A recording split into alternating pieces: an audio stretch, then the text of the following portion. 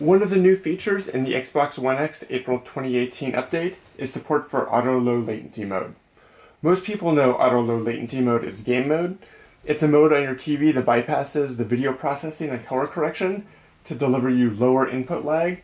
For gaming on first-person shooters or fighting games or driving games or other games that have quick input responses, you want low input lag because it'll make your movements on the screen more carefully mimic what you're doing on a controller.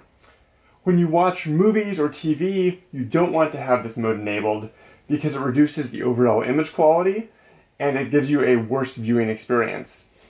The problem has always been that you have to turn game mode on and off, and as more people use their consoles for things beyond just gaming, it means you're having a lower image quality or a lower gaming experience.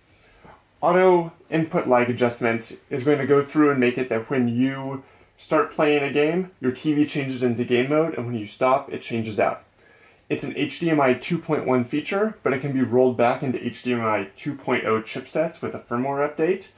And one of the first TVs with support for this is the Samsung NU8000 that I'm using here.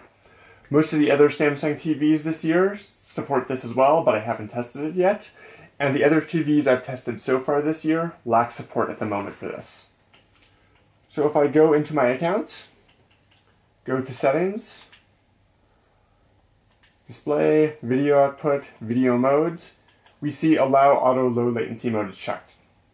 If your TV does not support this, this box will be grayed out, like Allow Variable Refresh Rate and Allow 3D are grayed out here.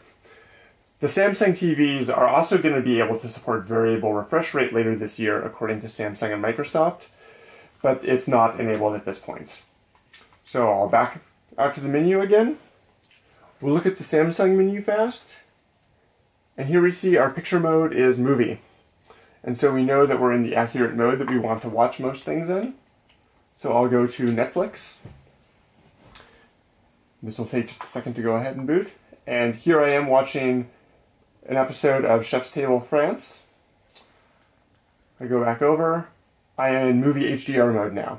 So I'm still in the most accurate mode. I have the most accurate colors, best blacks, best contrast ratios. The Samsung is set up ideally for watching movies and TV now.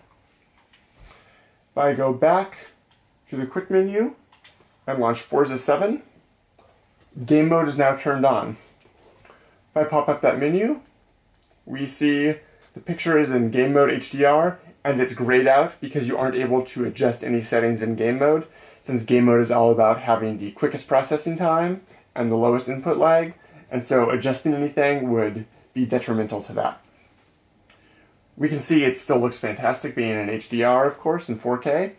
The white balance is a little off. It's now bluish instead of the D65 we go for with movies and TV. But for video gaming, most people are going to be happier to have that lower input lag and better responsiveness than they are to care about how accurate their white balance is. If I quit out and go back to home, we see game mode has turned itself back off. So now I don't have to do anything. As I play video games, my TV switches the correct modes automatically. If I stop and watch a movie or TV, it goes back to the accurate picture modes that I want to use for that. So right now, this is supported on the Xbox One X that I've tested. People have told me that it works fine on the PlayStation 4 and the Xbox One S. For TVs right now, it looks to be only Samsung's at the moment that I've gotten confirmation on this working with. I've tested with some others and it hasn't worked, but this Samsung NU8000 works just fine with it and offers very low input lag, around 15 to 18 milliseconds for gaming.